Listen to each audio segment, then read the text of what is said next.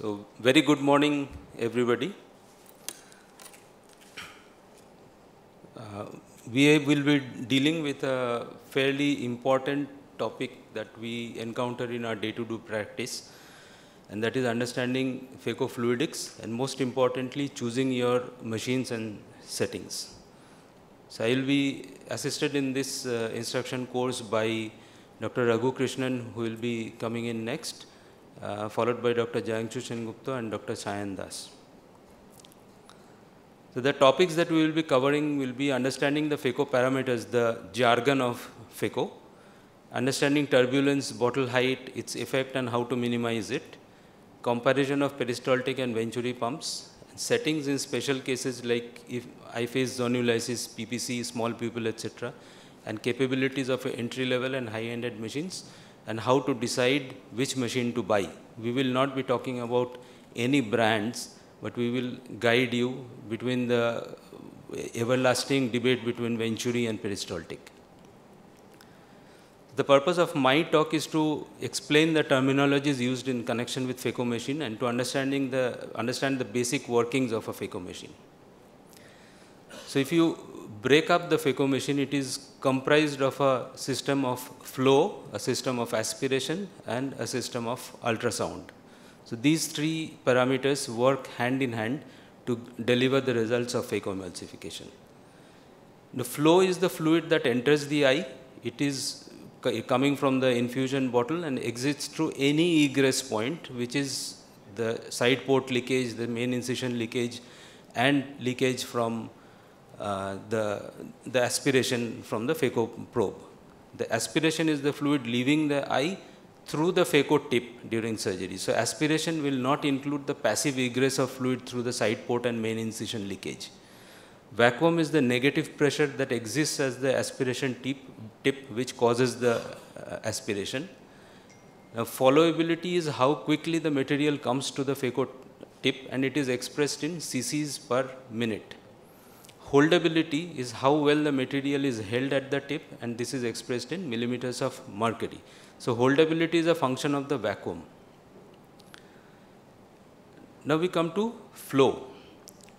The flow, there are two types of flow. One is the passive gravity assisted flow. In the passive system, it is the bottle height which is all important, and for every 15 centimeters or 6 inches of bottle height is equivalent to 11 millimeters of mercury.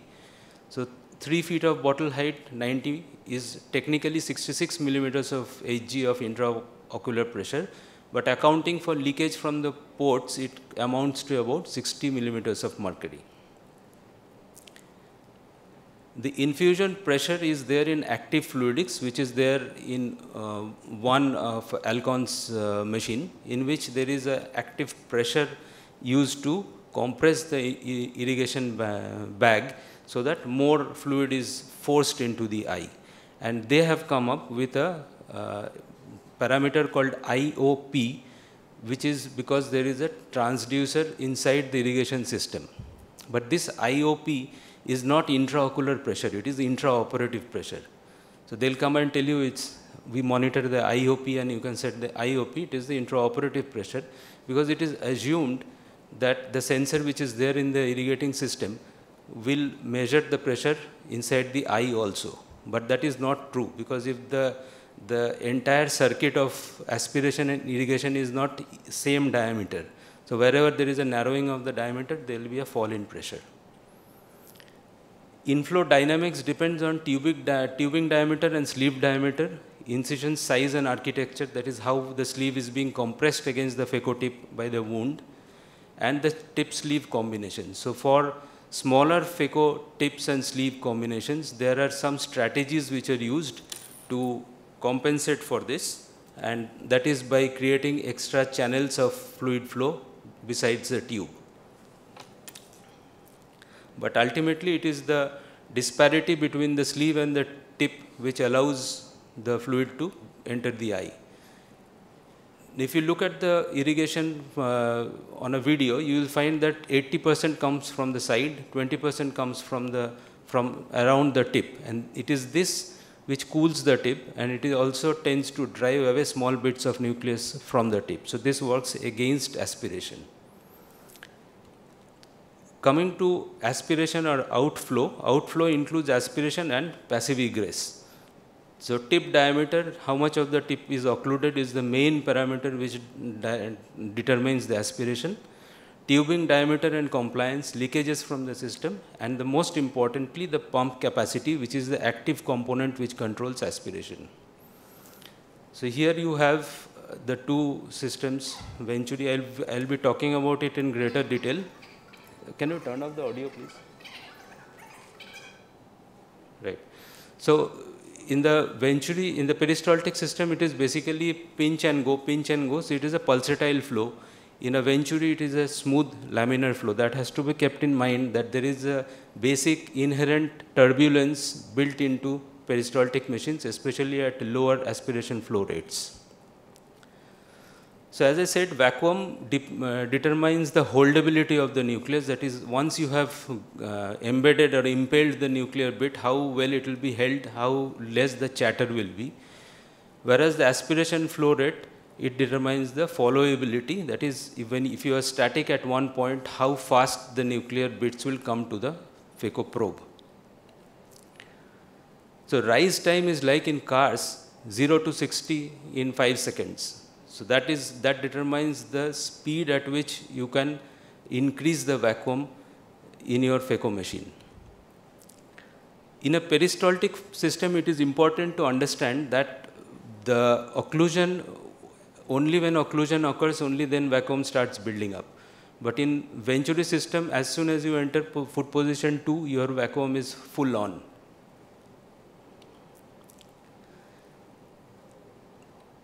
The tubings determine a lot of what happens in your aspiration area, and you will see that the cassettes that we use in Infinity and Centurion, they are peristaltic based, whereas in the Venturi cassette, very little happens inside the cassette. Everything happens in the pump. Inside the cassette, there is only pinching of occlusion and pinching of flow. That's all.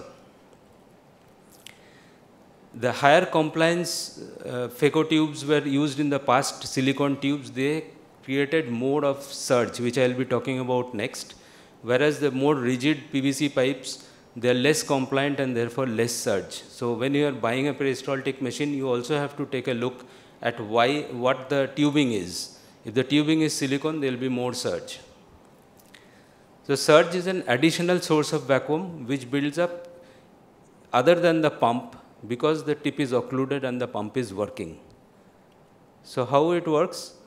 So like over here, I am impaled the nucleus, but it's not impaled properly. When I start chopping, there is little movement and the anterior chamber comes down as soon as the occlusion is released. So surge is more likely to happen in chopping, because there you have higher parameters. So let us take a look at this animated video. So you see that the tube is collapsing here. And when it is collapsing, when it is relaxing, as soon as the occlusion is lost, there is an additional vacuum that builds up, which draws from the anterior chamber, causing it to collapse. So this is a comparison of different pipe tubings, and you see that the silicone causes maximum negative pressure, and this translates as the surge. And the best is the rigid, low compliant tubings, which are come by the name of Intrepid. Venting is a process which allows you to neutralize residual vacuum. So if you have caught something like iris or posterior capsule you don't want, and you release your foot switch suddenly, there is some reverse flow and the structure is forced away from the tube. Reflux, on the other hand, is a surgeon-initiated venting. Venting is automatic. So if there is a sudden release of your foot switch, there will be venting. If there is a gradual, if you have already caught something and you want to release it, then you do a reflux. So chamber instability comes from an outflow-inflow mismatch, which is you have incorrect parameters, you have a tip sleeve mismatch, pump characteristics are not correctly set, etc. So this is an experiment we did in which you keep increasing the vacuum and at a relatively lower bottle height, and you see that at one time the aspiration outstrips the irrigation and the chamber collapses. We will not be talking much about ultrasound, because talking about everything, including ultrasound, will make it a very long IC, and anyway, my time is also up. But basically, there are different types of tips, but we have to, there are two important things. One is the bevel, the diameter, and the angulation. So, if you consider the flatter the tip, the less the angulation, the better the occlusion, the less the efficiency. The broader the tip, the more slanted the tip, the less the occlusion, more the emulsifying power. So, it has to be a balance between these two, and a 30-degree tip usually does the best. So, with that, I will be handing over to Dr. Raghu, who will be talking about bottle height, turbulence, etc. This is not part of the thing, but at the end, when we have the time for panel discussion, we will be discussing certain troubleshooting parameters. Thank you.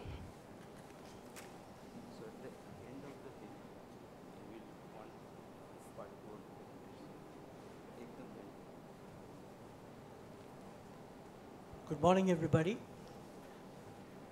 Dr. Raghu Krishnan, and I thank my co-instructors and chief instructor, Dr. Bhaskar Rai Chaudhary, for giving me the opportunity to play my part here. And thank you, the august audience, for coming on a Sunday morning. So before I go on to my brief in this instruction, I would like to create an analogy between the phaco machine and the automobile, a motor car. So if we compare the machine with the car, the irrigation of the balanced salt solution is equal to the fuel, which drives the machine. The pump speed is the aspiration flow rate or the vacuum, and that is responsible for maneuverability of the motor car in all situations. And the energy, that is the ultrasound in the phaco machine, is analogous to the horsepower of the car. And to cap it all, we have the reflux switch also, which acts as the reverse gear in the motor car. So with this analogy in mind, I think that should take us through my brief. We go on to the main portion, my part of the course, which talks about the turbulence, the bottle height, and the optimization of the above two factors. So yeah, the chamber stability. What we find is that the chamber is going to be stable if the inflow equals the outflow. Rather, the inflow should be a little more than the outflow so that the chamber is stable. If the outflow exceeds the inflow, then the chamber is going to collapse, and that is going to make phaco emulsification difficult for all of us. In this particular video, what we find is that the side port is a little larger than normal. So there's a leak from the side port which creates shallowing in the anterior chamber. With the result, what is happening here is that the rectus is extended because of instability of the anterior chamber. So here the outflow was more than the inflow, which caused this particular event to occur. So when we talk about the dynamics of the irrigation, most of the phaco machines, we have a gravity-fed system, as Dr. Bhaskar referred to. And typically, we are talking about the bottle height above the eye level. Normally, most surgeons keep the bottle height above the eye level at about 60 centimeters, which translates to about 45 millimeters of mercury. The Centurion machine of Alcon, though, works on a different principle on the basis of pressure sensor, though now they have also added the gravity-fed system to their repertoire.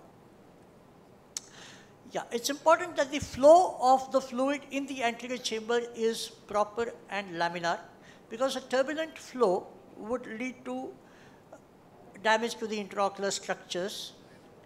Here is a video about how clear the laminar flow is. This sort of makes the process of phaco emulsification and aspiration very comfortable. And a turbulent flow, on the other hand, would cause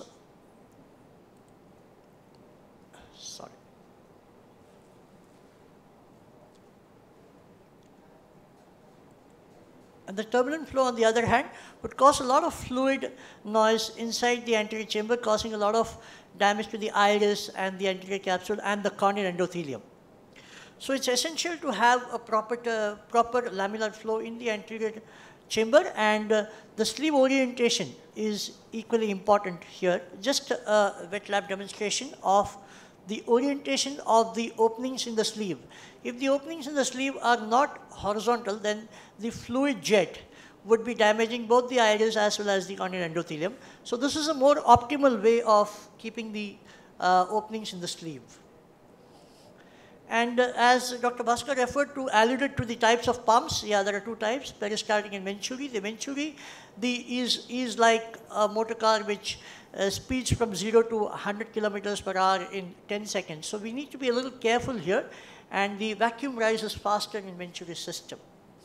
And because the vacuum rises faster, once the occlusion is broken, then the surge in the anterior chamber is that much more in the venturi fed system than the peristaltic system. And quickly going over the modes of phacoemulsification, longitudinal and torsional. And over a period of time, most surgeons have their own settings. They have optimized as per their habits and attitudes, depending upon the phacoemulsification, the type of the density of the nucleus, the irrigation aspiration, and the capsule polish parameters. So how does all this, the turbulence, the bottle height, and the optimization of these factors, how do they help in real-time situations? Here we have a very dense cataract. Here is a 60-year-old male, and the lens thickness is about 5.5 millimeters. And the anterior chamber is shallow, and there is an incipient angle closure happening here. So here what we have done is, if we look at the video, sorry.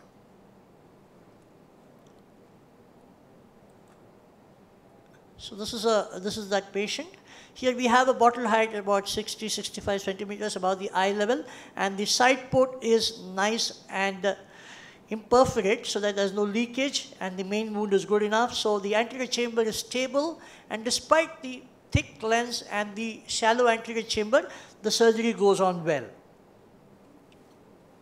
The next one is a young lady, 42-year-old lady with cataracts in both the eyes, and dense posterior subcapsular. So we ended up doing an OCT, and we found that there is a little bit of, probably a little bit of breach in the posterior capsule. So we were very careful at the outset, so that we probably thought that we are dealing with a posterior polar cataract here. And here how we go about optimization is that here the bottle height is not the normal 60 centimeters. We have reduced the bottle height to about 45 centimeters, which translates to about 30 millimeters of mercury pressure. And we have also reduced the vacuum parameters and ensured that the anterior chamber doesn't shallow. All this sort of translates into, this sort of prevents the excessive pressure on the posterior capsule, and the posterior capsule integrity is maintained.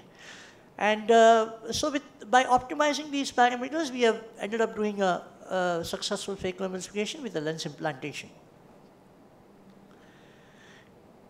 And then we have these extraordinary situations wherein what happens is that despite all the optimization, we sort of overlook some very basic factors like a tight speculum. So despite your bottle height, laminar flow, we find that there is this iris prolapse out here, which probably is caused by a tight speculum. So these extraneous factors also should not be overlooked. And that sort of sums up my presentation. Thank you very much, my dear audience, and Dr. Bhaskar Rai Chaudhary. Thank you.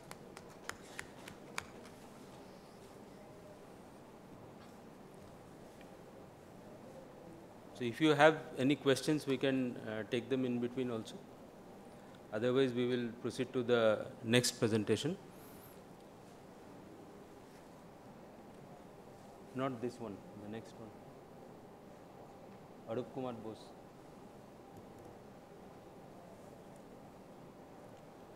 Yeah.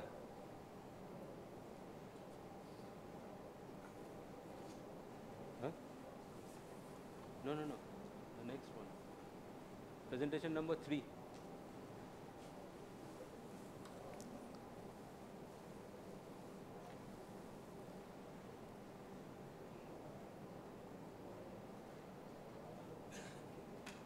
It's here, no?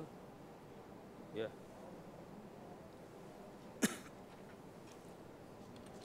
Good. So now we will be dealing with peristaltic and venturi pumps in greater detail, especially with regard to the parameters. And this is the single most important question that we usually have when we are buying a machine, whether we should go for a peristaltic system or a venturi system. Now, there is a question I would like to ask all of you that have you ever considered why vitrectomy machines are all venturi? Even those manufactured by Alcon or others who swear by their peristaltic machines for phaco, vitrectomy machines are invariably venturi. It is because whatever has been taught to us conventionally, vitrectomy requires much less turbulence and much finer control, and that can be given only by a venturi system. So there are two basic factors responsible for lens materials to come to your phaco tip, and that is the aspiration flow rate or AFR and the vacuum. So the venturi pump is basically based on venturi effect, which is derived from Bernoulli's equation. I will not go into the detail, but the main thing that we need to know is that when fluid comes from a broader area into a narrower area, there is a drop in pressure, and this drop in pressure actually sucks fluid out from any tube that you attach over there. So that is the basic working of a venturi pump. A peristaltic pump, on the other hand, works by pinch and rollers, and therefore it depends on flow. So these are flow based pumps, whereas venturi pumps are vacuum based pumps. So like I said, the moment you go into foot position 2, you have the vacuum build up in the anterior chamber in a venturi based system. So that is what determines the rise time. So ideally, because the moment you enter foot position 2, you have full vacuum in a venturi, so the rise time should be very fast in a venturi system. But that is not necessarily true, because the device, the VRT, which controls the flow of gas, can be set to fastest, fast, moderate and slow. So you don't get the fine grained continuous control that you gain in peristaltic machines, but you can control the rise time in venturi machines also to a certain extent. So once the preset vacuum is reached, the flow rate and vacuum cannot be dissociated in a venturi pump. This is important to know. In a peristaltic pump, you can dissociate the aspiration flow rate from the vacuum. In a venturi pump, you cannot do that. So how does the venturi pump control the vacuum? Then the flow rate in a venturi pump becomes a function of the tip diameter and the leakage from the anterior chamber. So if you have a comparison in between the flow rate of a venturi pump, then at 300 millimeters of mercury, the flow rate is about 77.7, and at around 500 it rises up to 102. So you see that as for the same settings, that is the same tip diameter and the same amount of leakage from the anterior chamber, the more vacuum you give, the faster things will move. So this cannot be dissociated in a venturi pump, and this is the primary source of fear that we have, because we cannot make things slow while having a high vacuum, like in a peristaltic pump. So the advantages of a peristaltic pump is that the vacuum limits can be set independent of flow. The pump allows a moderately high flow with a low vacuum, or a low flow with a high vacuum, which basically increases the comfort of a beginner surgeon. But once you have your parameters in control and your phaco machine in control, a venturi pump will probably give you more leverage for your time. The disadvantages of a peristaltic pump is that you have to keep in mind two separate fluidic parameters, and there is more for the surgeon to understand. The vacuum buildup is slower and it is stepped, because as I said, the venturi pump is by nature turbulent and pulsatile. And the vacuum buildup is directly related to the density of occlusion. So if there is no occlusion at the tip, there is no vacuum buildup in the anterior chamber, which will not do well for followability, because then unless there is something pulling the bits towards your phaco tip, you have to go and get them. So one has to mechanically approach the fragment to for the vacuum to build up and then use phaco emulsification. The advantage of a venturi is there is a single parameter that you have to keep in mind, vacuum, and that is you have to adjust your foot movement and your hand movement to a single parameter. It is not occlusion dependent, so followability will be higher. Nuclear and cortical matter will be attracted towards your phaco tip, and your surgical time will be much less.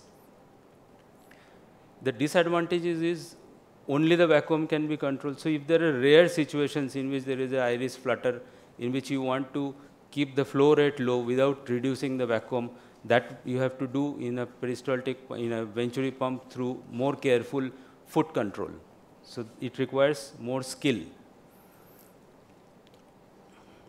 And the last point, that the higher vacuums, if you work at higher vacuums, then your bottle heights are higher compared to a peristaltic pump, because it is only the flow that will determine the stability of the anterior chamber.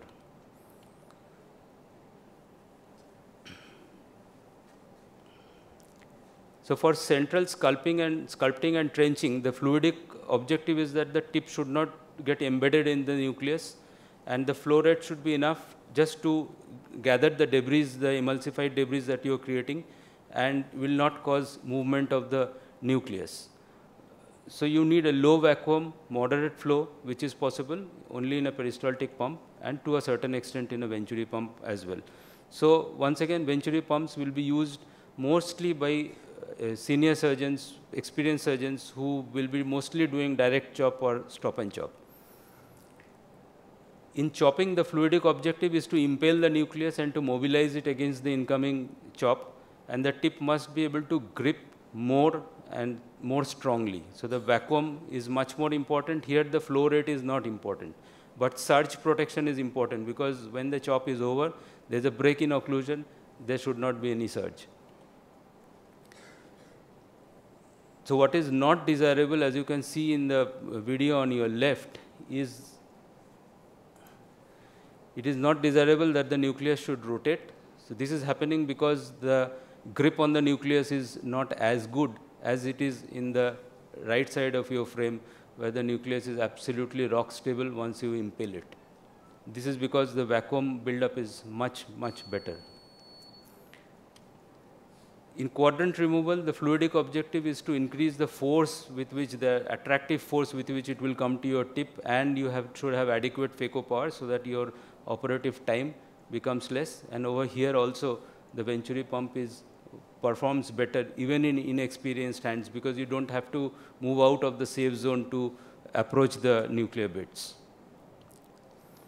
In epinucleus or last fragment removal, a peristaltic pump will be preferred, because, and this is really where a peristaltic pump will do much better than a venturi pump, because over here flow rate, reducing the flow rate, reducing the speed at which things happen is very important, because you are no longer guarded by bits of nucleus which will keep the capsule away.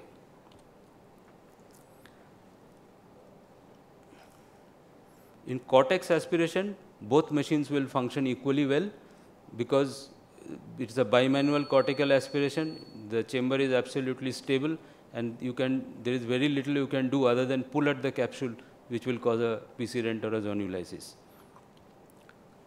So to sum up, peristaltic is better for the less experienced surgeon, but as you gather experience and you gather patients and you have more surgeries to do in OT, a peristaltic pump will slow you down. There a venturi pump will be much better. So venturi pumps will actually be safer than peristaltic pumps in experienced hands. Thank you. Now Dr. Jiangshu will be speaking about settings in difficult situations like IFIS or posterior polar cataracts, small pupils, etc. Thank you. So when I had started my phaco journey, I was exposed to both the peristaltic and the venturi machines, and I was bought over with the speed of the venturi machines. But later on, as years passed, with the new generation of peristaltic machines, I found that it's a perfect balance of speed and safety, which adds to my practice. Right now, I'm using a Centurion vision system to perform my surgeries. So over the last 2 decades, there have been major conceptual shifts which have been highlighted now and again in the previous talks, like we have from longitudinal to torsional, we have power modulation from waveform to hyperpulse, we have the anti-surge algorithms, we have the high vacuum flow restrictive tubings, we have the dual linear pedals, we have the we have the progressive reduction in incision size. However, the end result has been basically a shift from power-driven surgery to a fluid-driven surgery. And there comes the concept of the target IOP or the active fluidics, and it concentrates on a more efficient energy delivery system so that we can perform a surgery delivering lower energy using a higher vacuum, at the same time maintaining a zero turbulence or a low turbulence. So as we said, it's a target-driven irrigation system, and there is a post-occlusion passive surge protection mechanism which limits the post-occlusion surge pressure changes to a drop of less than around 30 millimeter mercury. And if we go for the comparison of the target bottle height and the target intraoperative pressure and the bottle height, we see that while the target IOP is around 80, the bottle height is around 110. Usually people stay in the range of the 80s and 90s, so it is equivalent to a target intraoperative pressure of 60s and 70s, whereas the target IOP can go down as low as 20, which is equivalent to a bottle height of around 27, but with majority of the peristaltic machines, we can lower down to a level of around 50. So the elements of control in our hand are basically the IOP or the bottle height, whatever I'm using, the vacuum and aspiration, the irrigation factor. I'm not a scientist. I do not understand machines in general. What I understand is does it serve my purpose? Does it give me safety? Does it give me comfort? Does it ensure the safety of the patient? Does it affect the outcome? So this is something I will be more neutral to my approach when I will be handling the cases. So setting up the target IOP, we can have a standard IOP of around 55 millimeter, which can be lowered with a regular usage to around 40 to 45 millimeter mercury. And where it is important is by lowering the IOP, by lowering the intraoperative pressure, we are actually maintaining the lower pressure on the optic nerves, which can have an effect, as we know that we have a snuff out phenomenon in a moderately damaged optic nerve in glaucomatous patients. So taking care of the intraoperative pressure is probably one of the parameters, and right now intraoperative sensors in the tip are also being considered so that it gives a better sensation system, as highlighted by Bhaskar, that it is a total tubing system. The sensor is outside the eye, so it is a system. It is the pressure throughout the system. Now, similarly, this lowering of the intraoperative pressure, as you say, can be also helpful in the myopic and the vitrectomized eyes, because it can prevent a painful reverse pupillary block. And then what it transpires into, because of the pressure sensors, because of the fluid actively driven into the eye, we have less turbulence inside the anterior chamber, and we know that the more the turbulence, there will be more amount of endothelial cell loss. And so we have as a result, we have a more stable relation between the lens and the iris diaphragm and a less stress on the zonules. Now, if you remember, let us take the example of our Fuchs dystrophy.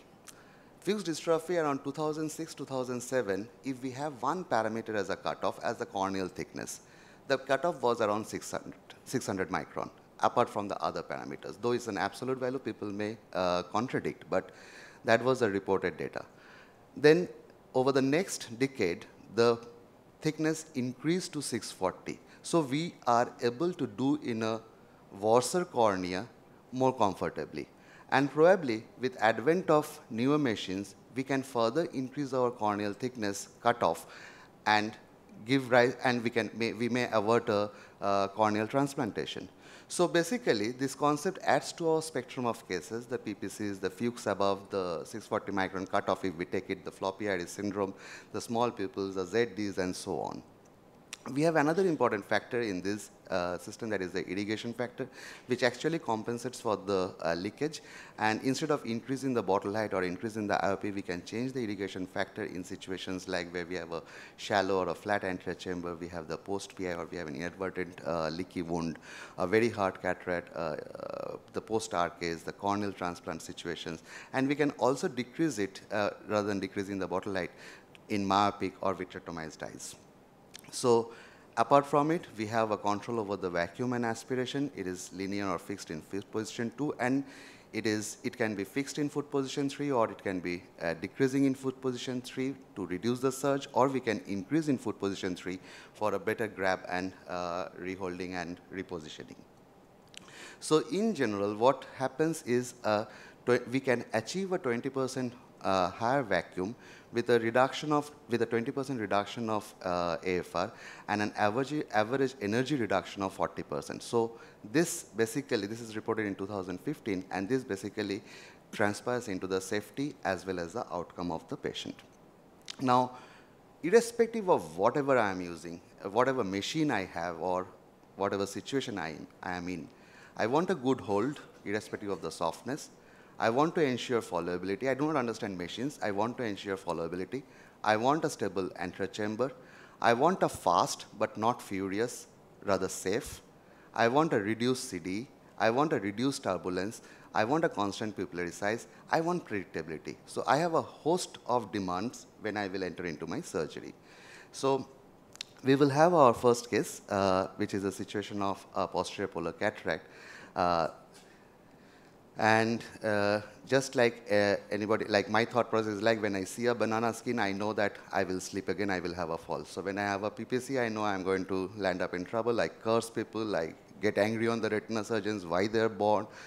But if you see, we have reduced the IOP, we have reduced the aspiration flow rate, yet we are able to maintain a higher vacuum with a stable anterior chamber. And as we start off the process, it's a softer cataract, so we just initiate a primary crack without opening the window much and take out the pieces one after the other. So when we are looking into the settings, we must understand that irrespective of whatever I keep, I may have a vacuum of 650, 700. How many times do I reach that? So all of us have a sweet spot. And it is whatever be the setting, we ultimately land up in that sweet spot irrespective of what we keep as our base and the high. So reaching that sweet spot in every case is probably the most important thing. And as we see that we could peel off the cases and we replenish the chamber with the visco.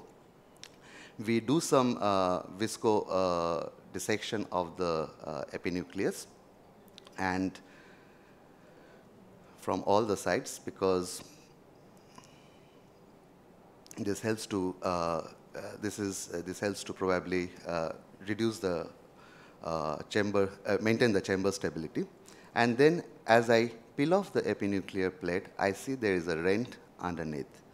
So this is the advantage of a lower setting, a control setting, where I am able to grab hold, I am able to aspirate, I am able to do everything without chattering, without a fluctuation of the anterior chamber. And then with the help of additional installation of visco, I can aspirate the remaining pieces as I thought that my visco content in the chamber was going down, so I needed to replenish it. So I have a rent, I have a central dehiscence, it is still under control at this point of time. And then we can go in for the bimanual cortical aspiration at the same time. And we see that we have a spindle-shaped rent within the central part. My equator is more or less clear. I can put in more visco. I can carry out some anterior vitrectomy. And ultimately, once the thing is completed, I can put a lens inside the bag. So this sort of settings helps us to reduce the size of the rent, prevent a nucleus drop, prevent a drop of the cortical matter by controlling the procedure intraoperatively. My next case is just another PPC. So the look said there's a 100% guarantee of everything happening. And this was a relatively harder cataract. The initial trench was made. I tried to separate, not very aggressive. I go ahead with the pieces. I rotate with a lot of caution. And then we go ahead with emulsification of the pieces one after the another.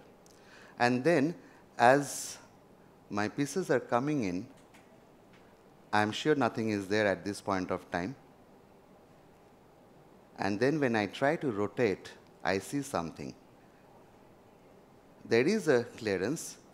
I think there is a rent, but I'm not sure whether there is a rent. There should be a rent.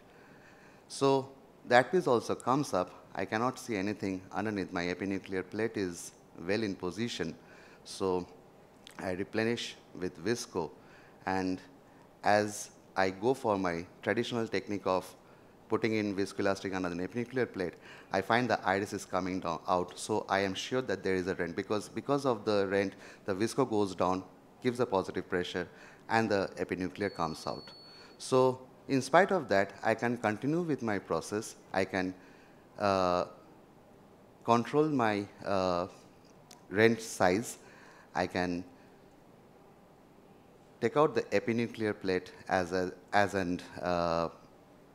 demanded. So I rotate the epinuclear plate and we take it out, though we know that there is a dehiscence underneath. So instead of, this is what we understand by good hold, good followability, good vacuum, and safety. So once this is over, we just put it forward. We do the cortical cleanup as we normally do, and then we put a lens in the sulcus, a multipurpose lens in the sulcus, because the rent was relatively bigger. I couldn't put a lens in the bag.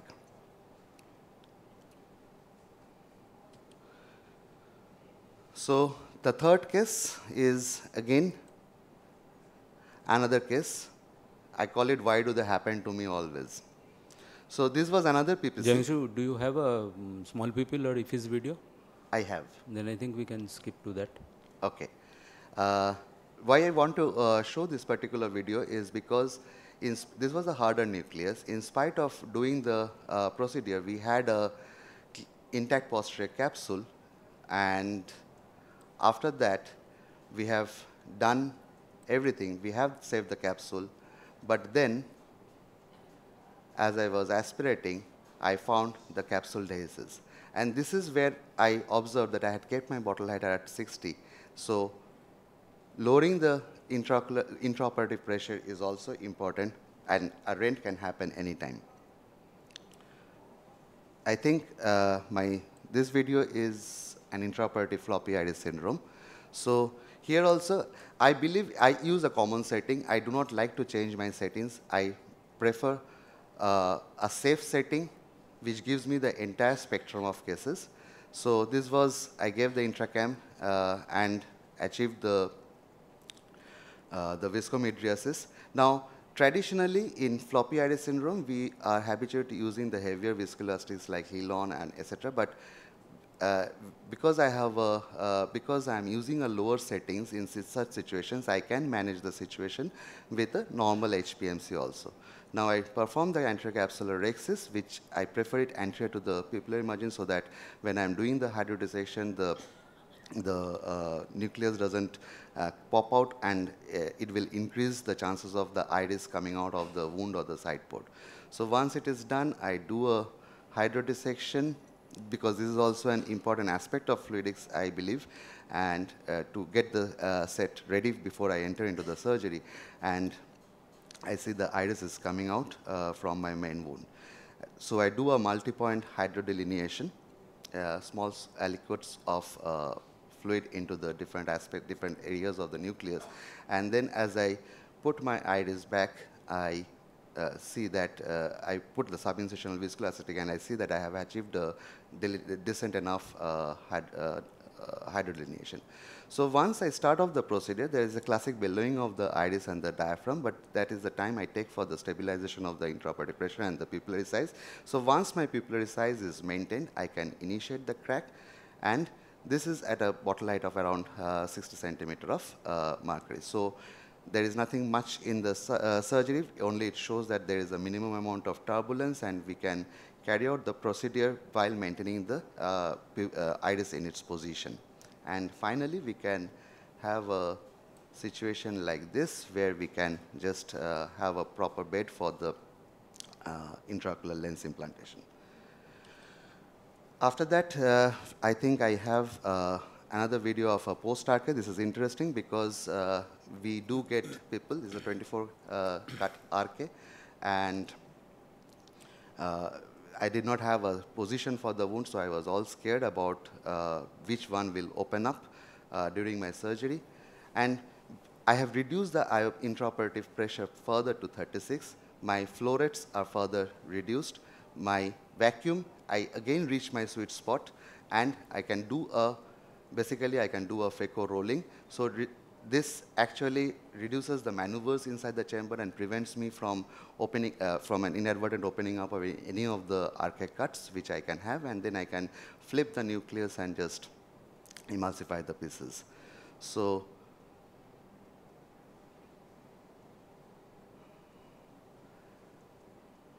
this is the post-RK. Then we have, I think this is a, this was a case of this was a case of advanced glaucomatous damage, where we have reduced the IOP to around 20 millimeter mercury, and we can see that in such situations also we have a very good hold, we have a very good crack, we have a stable chamber, and we can carry out the process without any issues, without any trouble.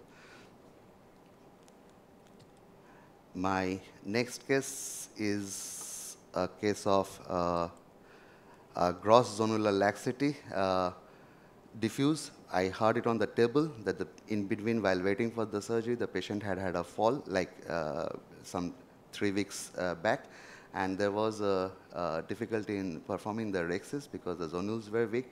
I thought I will carry out the procedure at 20 millimeter mercury, but when I started doing the procedure, I found that the nucleus is popping up from its position because there is no zonular support. So I just changed my settings to my, again to my 46, and I can carry out the procedure, and in the end we just put in the CTR and we could put in a lens. The last case is probably, this is probably the last case, which is a post-DLK cataract surgery, not much of a cataract in it, so I will just skip it. So to summarize, we have such special situations like glaucoma, myopia, post-vitrectomy, diabetes. It is not important what we are keeping. Machines give us the opportunity to explore. Machines give us the opportunity to understand. However, grossly speaking, reducing the intraocular pressure, reducing the bottle height, with appropriate reduction in vacuum and aspiration without compromising our individual comfort level will give rise to successful outcomes. Thank you. Thank you, Jayanshu. They were very compelling videos. So next on is Dr. Shayan Das, and he will be covering the most important topic today, which machine do I buy? And I can see his boss sitting in the audience, so his life depends on what he says over here. A very good morning. Thank you, Dr. BRC and AIOC, for giving me the opportunity to be part of this IC. So I'll be talking about the phaco machines, their major features, and I'll be restricting my talk to the major players in the market currently. And I have no financial interests in any of the products mentioned. So I'll be starting with the Alcon machines. We have the Laureate as a lower end machine from Alcon.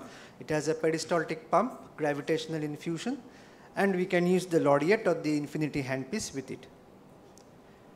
It has the standard longitudinal power with hyperpulse and burst modes. It has optical vacuum sensor, and it's a relatively portable machine.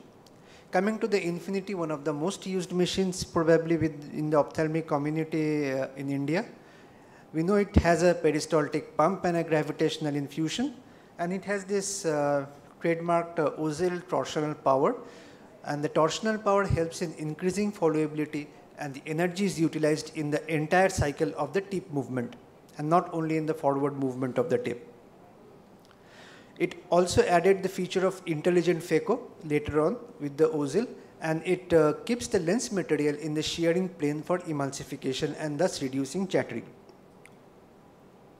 It offers the hyperpulse and the burst modes for both the torsional and the longitudinal phaco settings, and it has the FMS, the Intrepid Fluid Management System, where, as Dr. BRC had mentioned, it has rigid tubings and a higher rate of vacuum sensing, which reduces post-occlusion surge. Coming to the latest from the Alcon, we have the Centurion. The key feature is it has a pressurized infusion for IOP control, and it has a peristaltic pump.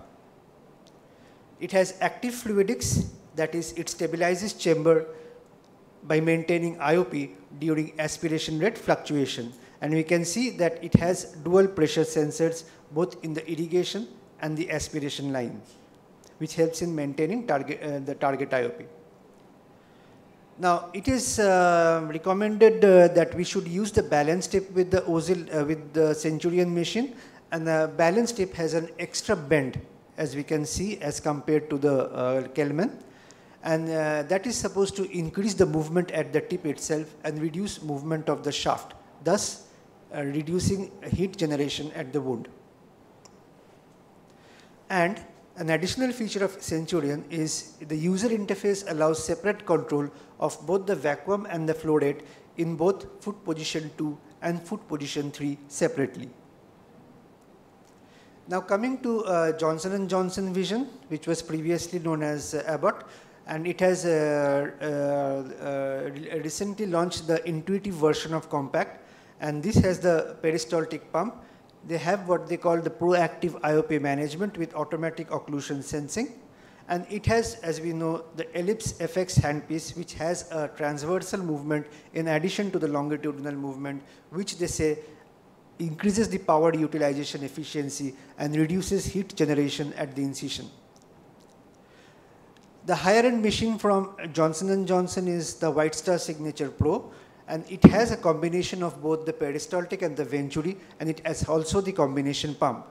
It has the proactive IOP management with automatic occlusion sensing and the ellipse FX handpiece. So this is the working interface of the Signature Pro. The peristaltic, they say, is, as we know, helps in holdability and intraoperative control, and the venturi allows followability and improve efficiency. And what they recommend is on-demand transition while we go into the various steps of the phaco so that we have efficiency at every step. They have their trademark power modulation called ICE, in which there is an initial kick in the power pulse configuration, and they say that improves the power efficiency of the machine. They have two fluidic settings or fluidic modification. One is called the occlusion mode phaco and the other is called case.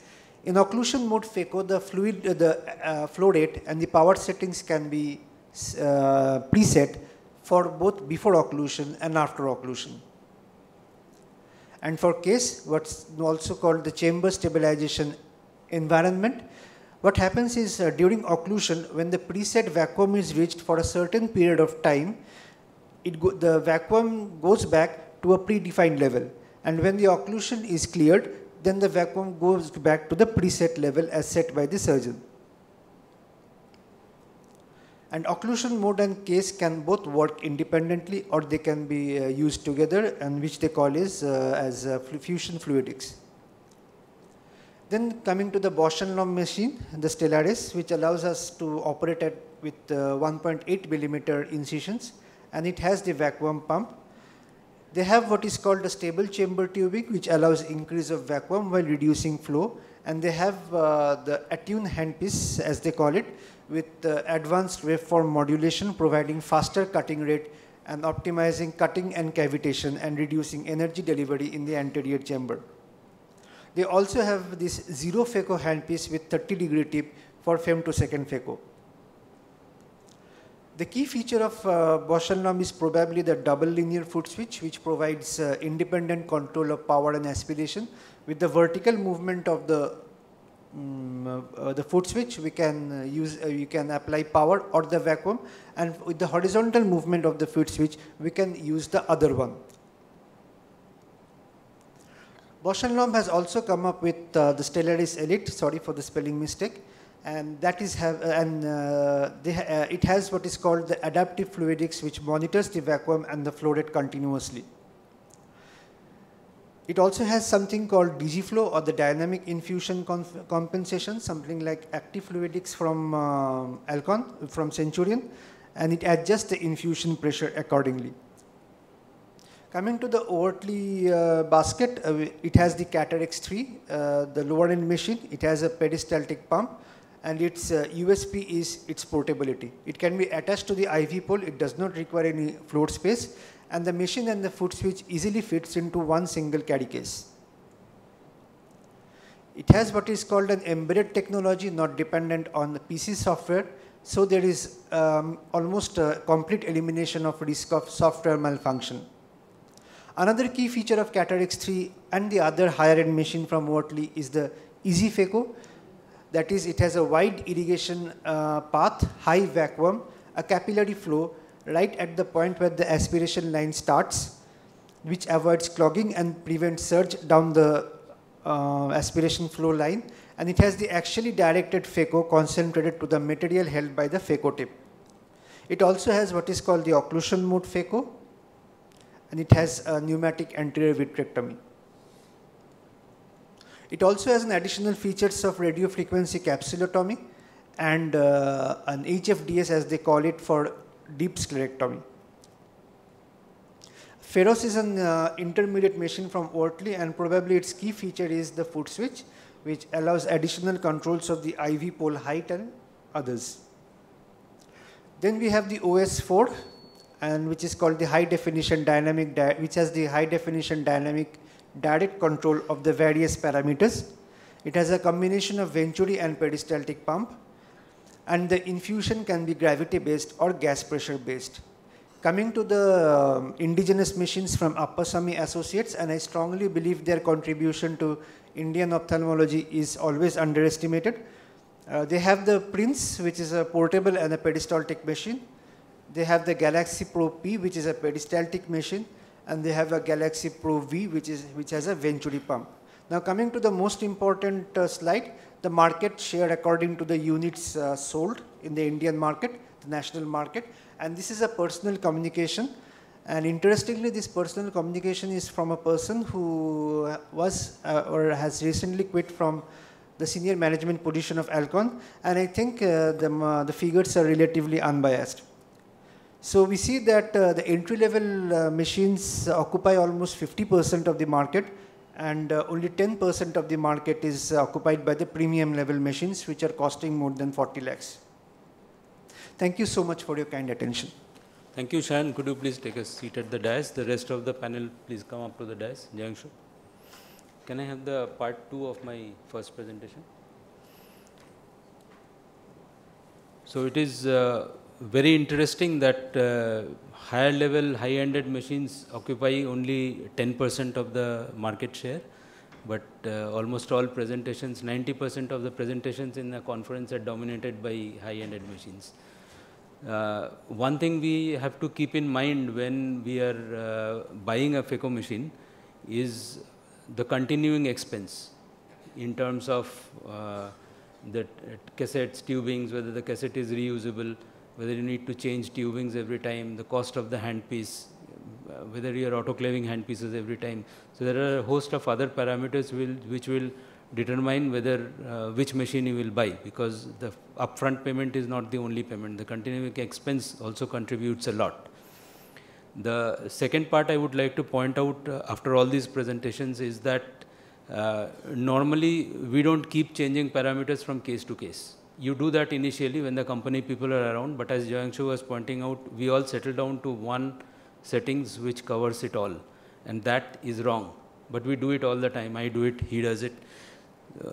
you should have different settings and you should try different settings, and you should read books, attend CMEs and devise your own settings instead of depending only on the company people. Because many times they don't have adequate technological knowledge to guide you. They just do it blindly. So I'll be covering some parts of the troubleshooting, and then we will have questions from you. So in sculpting, if there is problem, the target is to use more power, because you don't want to rock the nucleus, you just want to sculpt, and you don't want to hold the nucleus to avoid stressing the zonules. So sculpting, make sure that the power is at least 40% or more. In a chop, the inability to keep the nucleus held, which is the most common trouble that happens during a chopping, it is mostly due to incorrect technique. That is, you have not embedded it properly. I have not embedded it properly and I am trying to chop. The nucleus is going to slip away, rotate, and there can be surge. That can also result if the vacuum setting is too low, if you are tentative and you are not going to your preset vacuum. If you release it too early before the chop is completed, and you can consider having a fixed vacuum so that it's either on or off. And the bevel of the tip, it should be 30 to 45 degrees, should not be a very very highly beveled tip. Then it will not, you will have to go more distance into the nucleus to embed it. Bubbles and cavitation is a very common feature that we have, and it's a disturbing feature because repeatedly you have to clear the anterior chamber of bubbles, and it is because the energy is being applied before the embedding has occurred. So if you apply energy in the anterior chamber, it will immediately result in bubbles. But most often bubbles are retained during priming and tuning. So when priming, the assistant has to keep the tip vertical and above the eye level. Otherwise, bubbles coming in during surgery will happen more. Leaking irrigation line from a handpiece after priming and tubing, or if you open it to take fluid for other purposes and then again put it back, you are introducing air bubble into the system, so that should not be done. In a quad removal, if you have low solubility, then if you have used viscoat, particularly viscoat, not so much with Hilon, viscoat tends to clog the tip. Same with vitreous. If you have vitreous, then you cannot do phaco because your tip will get clogged. A low aspiration flow rate or vacuum in venturi, the tip diameter, use higher vacuum for narrower tips, and in a venturi system, use a narrower tip with a higher vacuum setting because there is no question of the aspiration flow rate increasing. So in quad removal, you potentially use higher parameters. In peristaltic machines, the tip diameter remains the same, but the sleeve diameter changes. So this is very important. If you are doing a 2.2 in a Alcon machine and a 2.2 in a Bosch & Lomb machine, the tip diameters are different. In a Bosch & Lomb machine, to compensate for the high vacuum, the tip diameter is actually reduced so that there is less of flow in the chamber.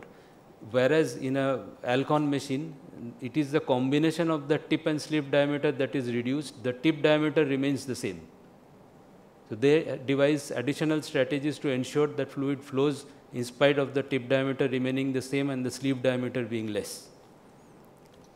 These things are often not highlighted by the company people.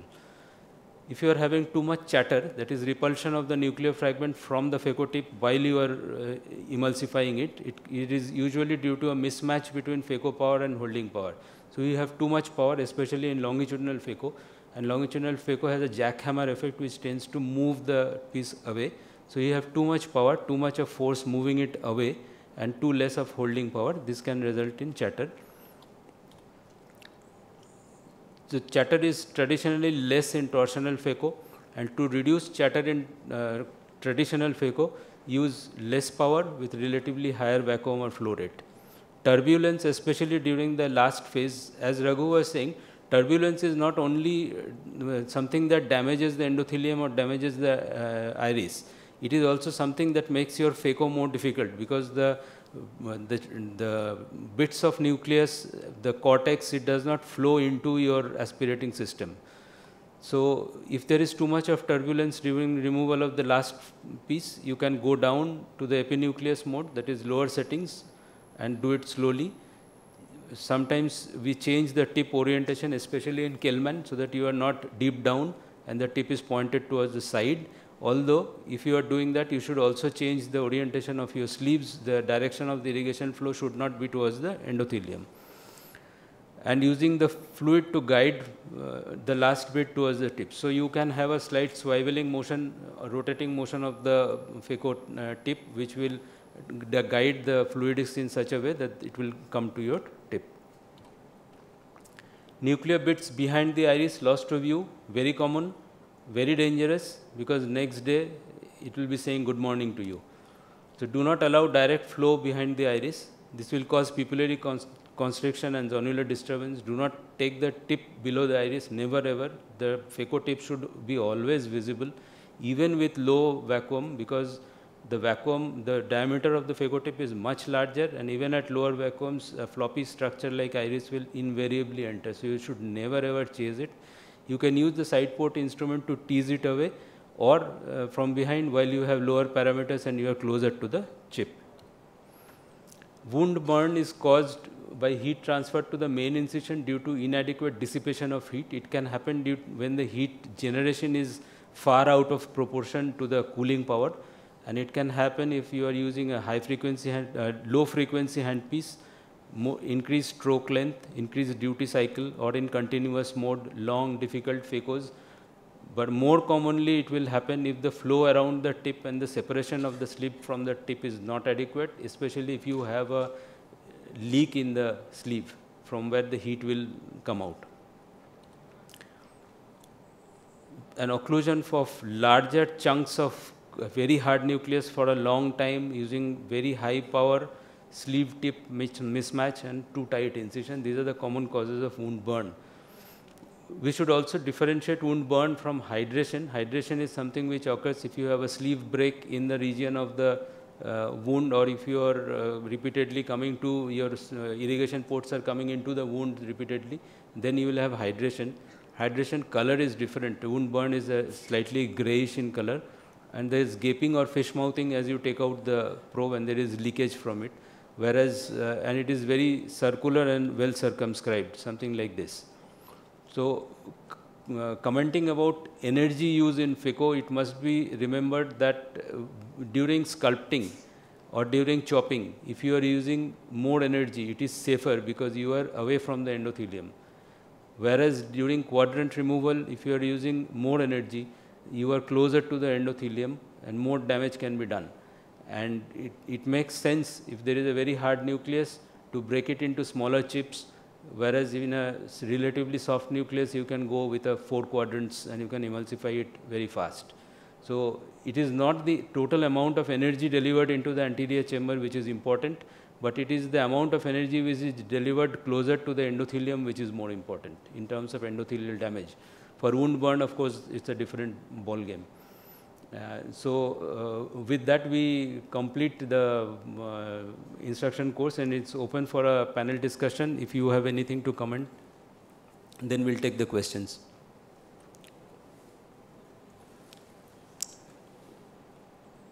Shayan, so what is the... May I start?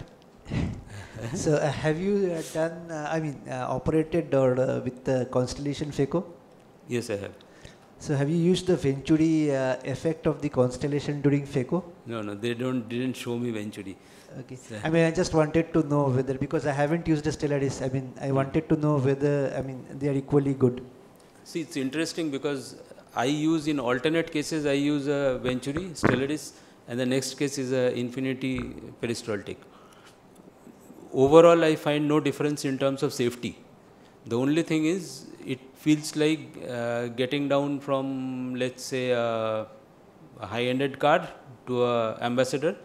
So Infinity seems a little slower because the parameters are not matched. If you are using a 500 vacuum on a Stellaris, it's safe. If you are using a 500 vacuum on an Infinity, it's relatively unsafe.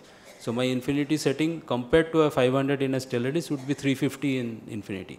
So it's probably not fair to compare the two, but then you would not dare... I'm talking about the Venturi effect in the constellation. No, Venturi effect in constellation I have not used. See, Venturi is Venturi, peristaltic is peristaltic.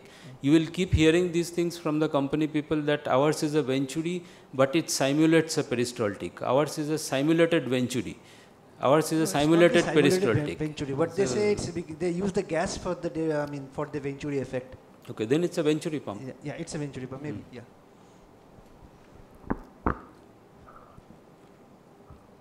So Raghu, would you like to say something?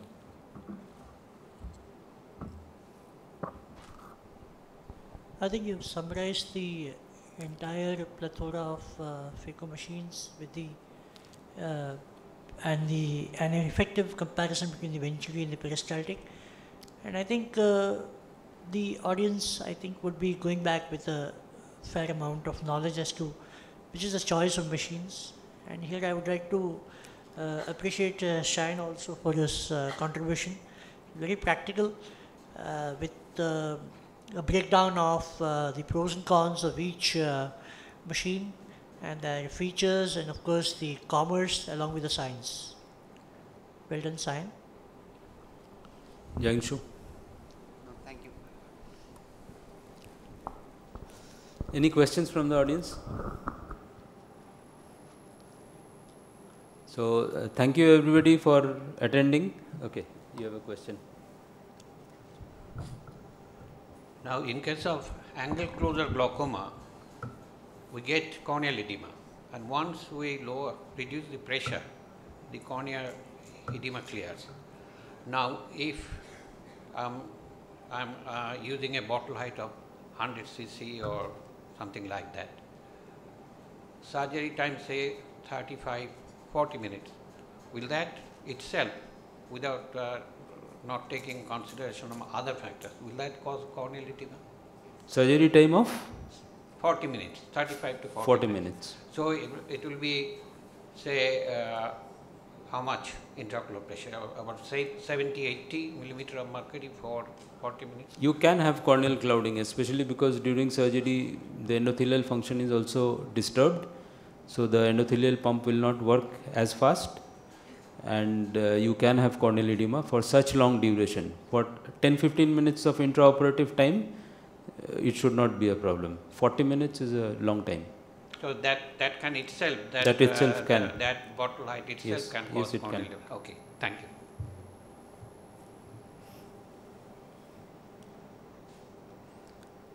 you. Okay, so thank you everyone. Thanks to the panel. We close the discussion now.